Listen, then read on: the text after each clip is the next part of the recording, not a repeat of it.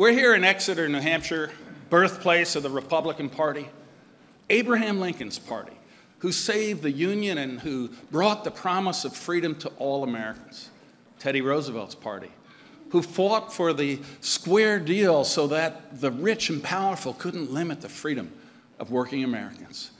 And Ronald Reagan's party, who restored Americans' belief in ourselves and in the transcendent value of freedom.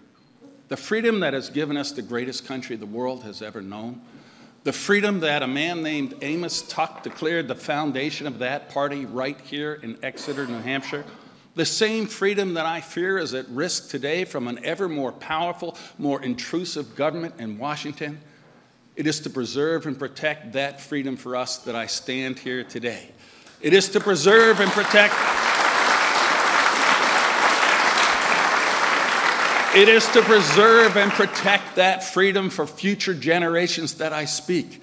It is to preserve and protect that freedom that this morning I announce I am a candidate for the Republican nomination for President of the United States.